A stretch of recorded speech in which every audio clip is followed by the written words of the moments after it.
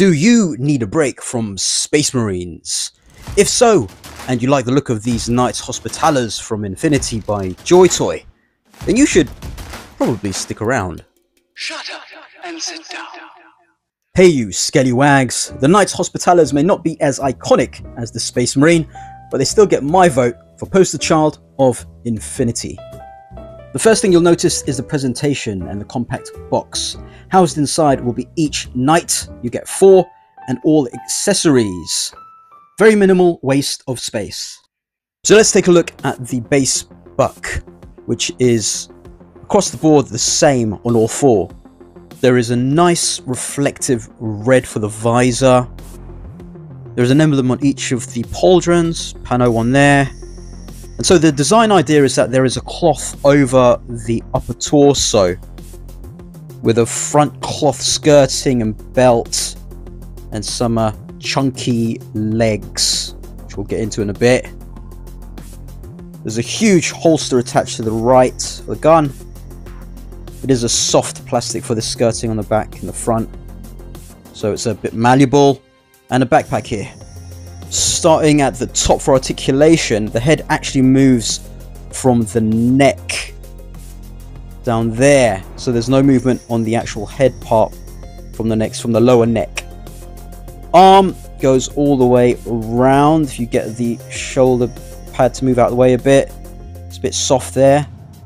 Move out of the way so you can put it up to about there. Single elbow bend.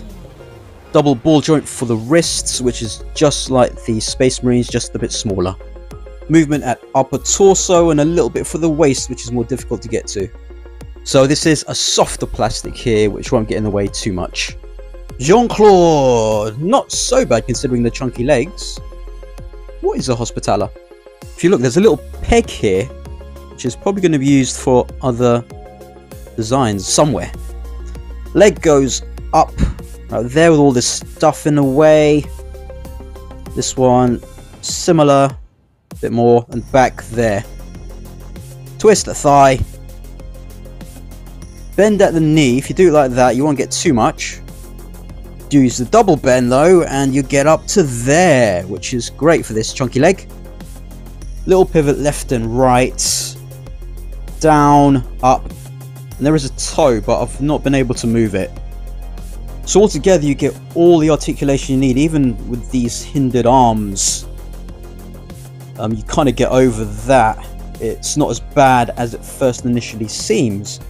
You can get him into all sorts of poses, even with this softer plastic skirting on the front and back too. See there. You remove this though. I actually took it off a couple of mine. This thing. It does leave a bit of a residue on the right part, so it's glued on. But you can remove it and clean it up, etc. if you want. So the Knight, without the skirting, unsurprisingly, works better to handle with the legs. You're able to do quite a bit more. It's good that there is still detail underneath. Unfortunately, that residue there from the skirting is still there, so I'll have to fix that up at some point if I'm bothered. But obviously then the legs can move forwards more on both sides. I don't know if in canon these guys can float or fly, but in my head canon, in universe, they can. You can easily get them into with double fists, I'm gonna fight you kind of stance and pose. Look quite intimidating. And in my canon, they'll be able to fly in to any situation, like, you know, Iron Man or something like that. Just, yeah. With that backpack thing, however that works. Maybe some gravitational device. Or they can even Superman it in with a double forward arm gesture thing like that. The shoulders work quite well to push it forward up like that. These guys have actually got pretty good balance as well, or better than a Mendoza, even though they're a bit chunkier, and so can kick up a bit Can even balance with 1 foot. Even with no accessories, these guys are a load of fun to pose.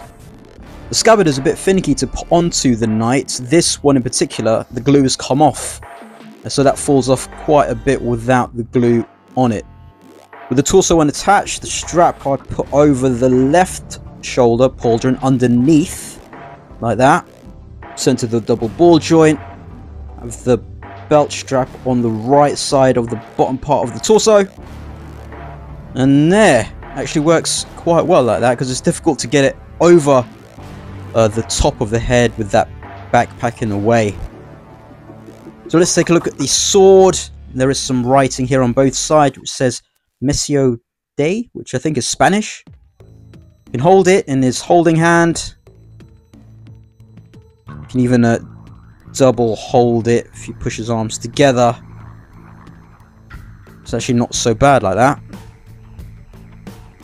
So you can pose double-handed. The pistol I currently have holstered is this one. There are 2 of these guns with a little bit of that green on the top there. This can hold in any trigger finger hand. So he can have his gun like that, holding his sword, ready to fight some other factions. This guy I've got wielding this rifle, which also comes with the knock-in. I think it's like a standard issue. You can hold it. I've got him hold it. We're holding it with both trigger fingers, but you can actually shoulder the gun pretty nicely, like that. Looking down the sights. Just undo that. Pistol you can remove. And there's 4 of these in the box. You can fit in any of the trigger fingers, left or right. This rifle again is one that also comes with 2 knock-in figures. So this can just go back in this large holster. And then you just put over and put in that hole. Hole is the goal. There. You can probably change this trigger finger hand into a normal holding hand, but I think this trigger finger hand looks okay to hold like this. So he can hold his rifle with both hands like that. And then if I want, I can make him double dual wield. So everyone's got a pistol either in a holster or holding, whatever, but he's got 2 extra ones that come in the pack. He's my pistol whipping guy for now, at least, with his sword. So he's actually a bit different to the other guy we just saw, in that his belt. So this bit here actually fell off, the glue came undone, and I just there's a tab there that you can put it in and glue it. I just decided to leave that off this guy. And lastly is this guy. So I also took off his skirting, but he's got a he's holding a rifle. This rifle, which looks pretty cool. So just like the first guy, but without the sword. So he's got more range of movement for his legs. So there's 2 of them with the skirting bit and 2 of them without. And he's got this a hand here that can hold the rifle support. As for the rest of the accessories, it also comes with 4 stands in 2 baggies you can use. A bag full of hands. Left trigger finger hand and right supporting, opposite to what you get straight out of the box. 2 gripping hands for the sword or other things to grip. And then 2 fists.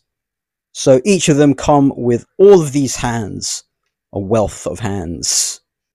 First up for comparisons against my chosen poster boys of Infinity is Space Marine from Joytoy Warhammer 40k. And this is a Space Wolf Intercessor. Next up is Boba Fett, Tusken Boba Fett, with his helmet on from another Boba Fett I've got before. And this is Bernard, or Bernard, from Acid Rain World. We'll do a video of him soon. A very difficult figure to get hold of. From Joytoy's Infinity but Ariadne faction, we have the Quick Mirage 5 set with Sergeant Duroc and Lieutenant Margot Berthier. Also from Infinity is a single Marauder, the first from the first wave of Infinity figures that Joytoy released. A bit more on the sort of realistic looking soldier, but on a cusp of futuristic look. PanOceania Brethren, this is a Nokken figure, the male figure. And this is the superior Nokken female figure from PanOceania. Standing in front of the Nokken figures with a Nokken helmet on is Inquisitor Padre Mendoza from PanOceania. So all of these guys from the same faction, the first two lots of figures that we've got from Joytoy, and I think work really well together. In fact, I'd say PanOceania is probably my favorite of the Infinity releases so far. So just take a quick look at some of the color variations. The swords here are a bit different in color. I don't know if they're supposed to be like that, but the blues kind of match, maybe slight difference, but all in all I think these guys work really well, and the Knights Hospitallers in particular, brilliant pack. I will do videos of the other three soon. So let me know what you guys think in the comments. Will you be grabbing these or any of PanOceania? Click my affiliate links to buy your own Joytoy and support the channel. If you like this video, click the thumbs up. For more content, subscribe, and I'll skell you later.